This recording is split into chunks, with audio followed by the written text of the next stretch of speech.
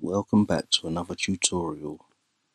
In this tutorial we're going to make a Catalina installer using Install Disk Creator. This is a much more simpler process, so hopefully you should enjoy. As usual, you're going to need a USB stick with a minimum of 8 gigabytes, and all the data on there will be erased, so if you need that data, please back it up. Okay, with that out of the way, let's get into the video. We're going to open up the application, and in the drop down menu you're going to want to choose the USB stick that you intend to use, not the hard drive. We're going to use Untitled, and you can see it's already located the installer. We're going to click on Create Installer. You'll get a notification telling you that the disk will be erased. Click on Erase Disk. Now you want to put in your password.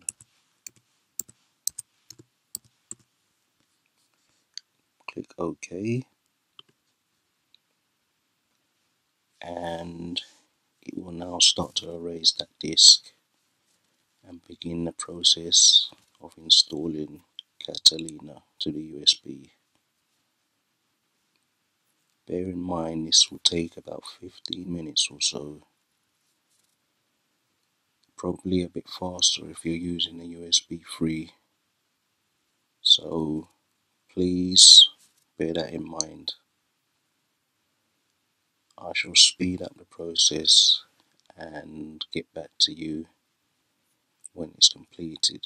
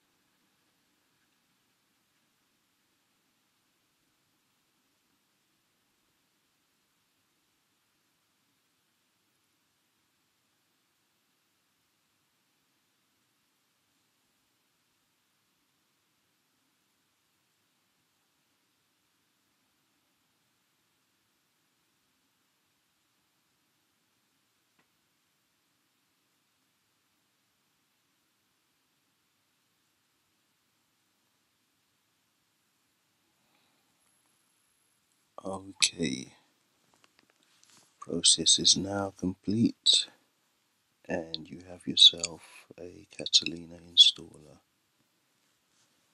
Process took about 25 minutes in total, so I'll definitely suggest you using a USB 3 to speed up the process.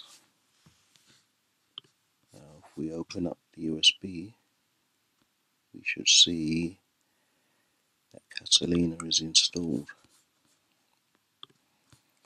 So you're now ready to boot and install this onto your Macintosh.